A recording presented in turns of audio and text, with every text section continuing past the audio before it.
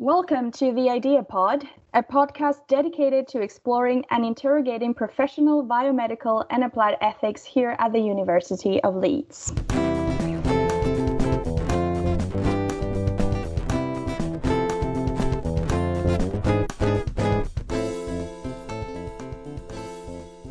In part 2 of Challenges and Pitfalls of Data Privacy During the Pandemic, we continue our conversation with Andrew Dyson, Managing Partner for DLA Piper's Leeds office. He is also Global Co-Chair of DLA Piper's Data Protection, Privacy and Security Group, Editorial Board Member for the Journal of Data Protection and Privacy, and Visiting Research Fellow in Applied Ethics at the Idea Center. That takes us to our second issue, which is the mobile apps developed for this coronavirus pandemic. I'm talking about symptom trackers and other type of apps. There are a bunch of them that have been developed all over the world. We have some in Singapore, like the Trace Together. We have some in the US called K-Health. We have our own here in the UK with COVID symptom tracker. And generally, the public is concerned about surveillance issues. So, how these apps are taking data location, including aggregated data retention, repurposing the data and the metadata that these apps can get from you. And so an ethical concern has to do with, we can be, in this particular context, be pushed towards collaborating for the public good, while risking our privacy, because there is some sort of feeling that, well, I can do my part, I can collaborate with this, I can help solve a problem that we're all facing. And so we might be tempted to contribute, whereas in a normal situation, we might have our doubts in joining this type of apps. So the aim, I think, is to have an ethical balance between public health and, privacy and security issues. So in the case of these mobile apps, I would be interested in you talking a little bit about, the personal data that people are so afraid of, because personal data could be exposed and repurposed. And a lot of people don't really know what personal data is. It is normally associated with, your address, your phone number, your age, but what is exactly personal data from a legal perspective?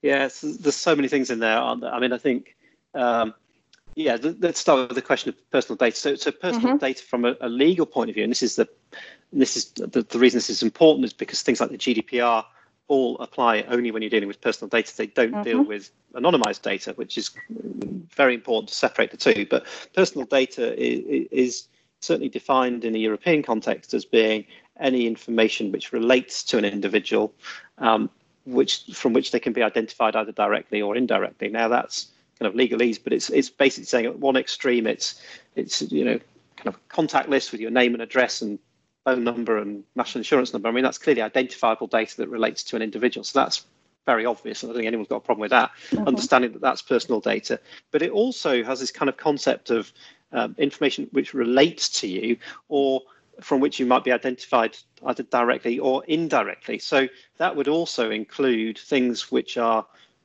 like codes or reference numbers, which, you pick up a national insurance number, but it doesn't mean anything in and of itself. But if it's linked to my tax credits or my behavior somewhere, then of course it does have that relationship back to me, and I'm identifiable from it. And the same is true of things like email addresses. Even if I'm using an alias, ultimately it's still me behind the email address, and I'm still communicating. Or take it another step beyond that, things like IP addresses or device identifiers on mobile phones. These are all identifiers which, an IP address is just a string of numbers when you look at it, and you say, well, is that personal identity? Is that personal data? We would say it almost certainly is, because it's information that links an activity to a device, and that device is linked almost certainly to one or maybe a couple of people at most. So, so they have this very broad concept of personal data, and everything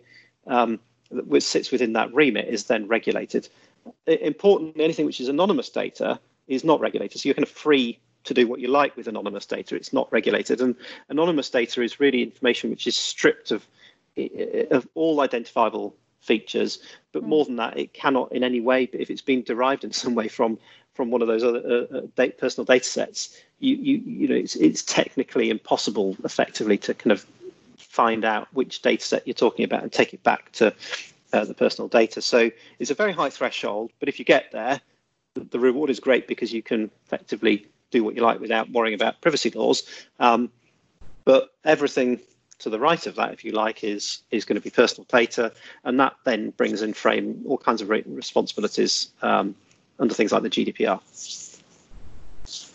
And I guess if you take that to kind of your question was about surveillance, you know, concerns with things like these contact tracing apps, it's very interesting because all of them, to some extent, are going to rely on some degree of personal data. Now, you know, the sort of the key principles that, you know, all the key regulators are coming out with it says for these things to operate, they need to be able to identify ultimately an individual, because if I'm reporting proximity encounters with my neighbours or my friends, it has to relate ultimately back to me. Otherwise, it's of no use to the contact tracer when there's a problem downstream. So it ultimately relates to me. But what you absolutely should be doing is baking in, and we have this concept of privacy by design, baking into the design of the solution privacy principles, which are things like, well, so far as possible, minimize the amount of personal data that you collect. So we recognize it has to have a degree of personal data fields to it, otherwise it won't work, but minimize the amount. So in all the apps that you've been mentioning, the levels of personal data collected are really minimal. I mean, in almost all of them, they are encrypting data encounters. They are using codes which have no direct relationship back to an individual. So you couldn't look at the code and in any way sort of tie it back to a particular individual. It would link to a particular device and a phone, but you wouldn't know exactly which phone it was unless that individual decided to share that data with you. So, you know, the expectation is that you minimize the amounts of personal data. You don't collect any name, address details. You literally have a registration code, and then the contact information itself is shared in a way which, again, doesn't allow for one phone to really know which the other phone is. They know that the two are talking to each other. There's been an encounter, but unless effectively the key is planted in to unlock it and send an alert to say there's a problem, you know, neither user would ever know which other users it's been in contact with. So I'm kind of summarizing what is quite a complex set of technologies, but ultimately the designs are made in, you can minimize the levels of data and the nature of data collected for the thing to operate. And that's kind of a fundamental piece. There are other kind of really important pieces too. So trying to limit how much data is collected. So you only collect as much data as you need to do the contact tracing. So it might be tempting to collect a whole range of other information about diagnostic things or performance data. Really not, you know, the expectation is that's minimized as far as possible. Retaining data for only long as needed. So only keeping this data for as long as is necessary. There's a big debate about how long you keep it for, but in the UK, at least, they've been talking about, you know, only keeping data for, I think, 28 days. 28 days. That's the period of time within which, you know, from being asymptomatic right through to kind of someone logically being ill and reporting it is this sort of typical period of time. So you really shouldn't be needing to keep contact data for more than 28 days is the view here. And you know, only sharing data when you're absolutely necessary needs to happen. So lots of controls like that. And another really important one that we see with these apps, and there is a distinction here between different countries, is to what extent are they kind of mandatory or voluntary, by which I mean, are you required to download and use this app, or is it a voluntary thing? And it's back to you sort of said this at the beginning, you know, as an individual, many people I think want to support the wider public health benefits of contact tracing and supporting public health and allowing the economy to get back to work, if you like, by having a solution like this deployed. Others may be more skeptical. And so, you know, allowing people to make an informed decision about this, and informed comes back to the transparency piece of knowing what I'm signing up to, is really important. So, you know, another key feature of a lot of these solutions is making them just voluntary, allowing people to kind of opt out or delete them when they don't want to use them anymore, or if they feel uncomfortable. So there's a lot of kind of those sort of solutions baked in. But in other jurisdictions, there has been talk of some of them being made mandatory. So that clearly doesn't apply in sort of the Western democracies that we're talking about. But there is a debate ethically there about, is this so important you have to make it mandatory and everyone has to use it? And if you don't, sort of pain of sufferance, the sort of impact. We're operating in a legal and regulatory environment which is not like that. It's certainly more on the voluntary side, but tied into that, all those protections about minimisation, retention, security, transparency about what's happening, giving people the opportunity to change their options downstream. Yeah, it's interesting that you mentioned that, because a part of the debate about this surveillance state and the possibility of using these apps to control the population also relates to a potential trade-off considered between privacy and effectiveness. So some researchers sort of think that the effectiveness of these apps is only going to be proven if we make the whole population participate, if we make it mandatory. And like you were saying, that seems to trump privacy concerns as well. So in this sense, do you think that extreme circumstances call for what in normal times we would consider as legally or ethically dubious, or is the existence of an emergency state not enough justification by itself to make any type of privacy violation or intrusion legitimate? Yeah, I think it's it's not a legal question, it's an ethical question, it's a philosophical one. But yes. I'm very clear in my thinking. First of all, I'd say I think all of these solutions, if you follow the principles I've just said about being transparent to people, bringing them on this journey with you, explaining why it's important, explaining how you've built in trusted technologies into the solution to protect their rights and interests and make them feel comfortable about it, you will achieve all those goals. So you will build trust, you'll get engagement, you'll get the outcomes, and you'll have a successful, strong society in response to this. I think if you assume that the user is stupid and ill-informed and doesn't need to have that level of engagement, and the only real answer to this is making it mandatory, and then you go down the road of not explaining things to people, you fundamentally are not trusting your population in that environment.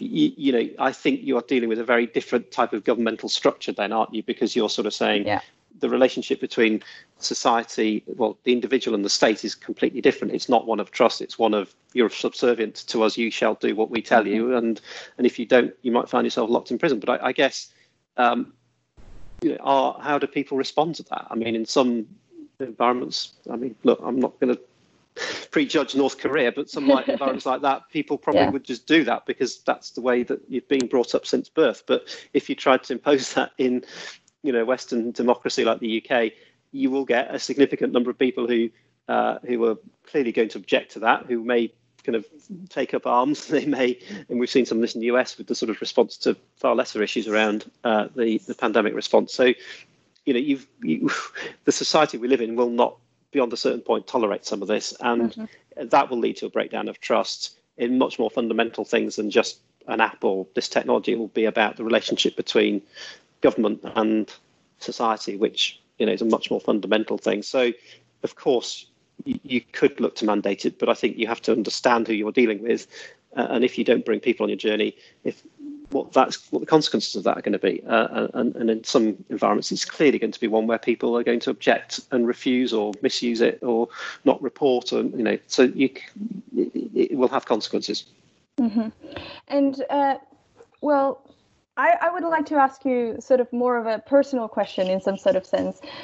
These general issues that we have, this false sense of security, our reliance on technology has been questioned by a lot of people. So I always wonder, is technology always the answer?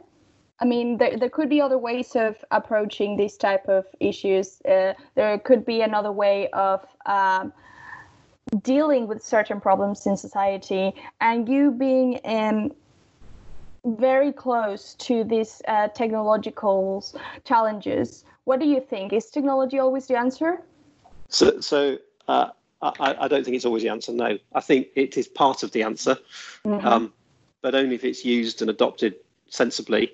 And we're part of the data ethics forum, which we work together with the university on, and have lots of debates with some of the professors in the AI department and your department about sort of these issues. And to me, if you're designing a system and it's got algorithms and things like that built into it to support the solution, which looks on the face of it like it's going to solve some great conundrum, I'm always delighted that the technology is out there to make the world a better place, or to innovate and to make improvements to our ways of working as society, whatever it might be.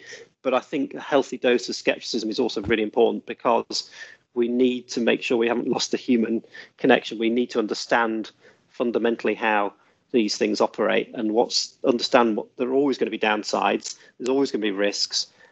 Where I struggle with some of these technology solutions is where people implement them blindly because they have such great faith in the technology.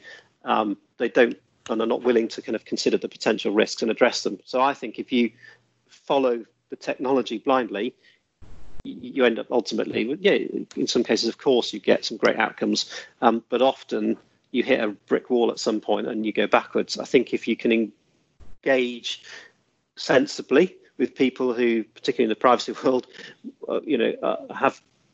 understand and can challenge you on some sensible issues about, well, do we know how this operates? Do we understand what people's concerns might be about this? Do we understand the potential risks of bias or discrimination or whatever else it might be? And let's bake an effective response of that into the solution itself.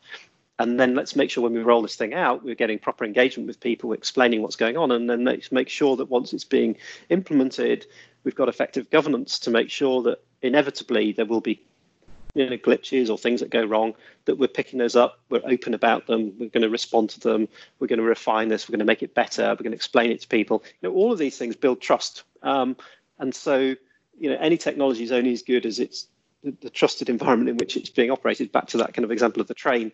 And so people need to have confidence that this works and understand inevitably there's some risks, but let's not hide them away.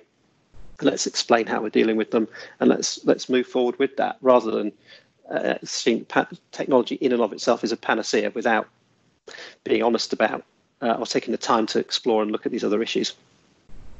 Well, I think that's a great way to end this tiny discussion. I think it's been great.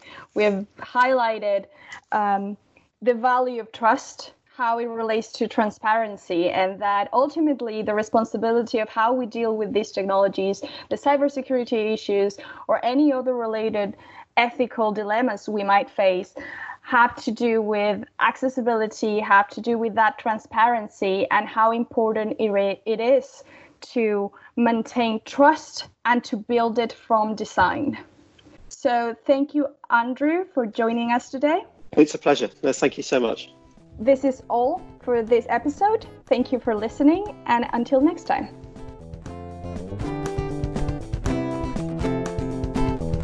The Idea Pod is produced by the Interdisciplinary Ethics Applied Center at the University of Leeds. Find out more at www.leeds.ac.uk/ethics. Music composed and conducted by Josh Armitage.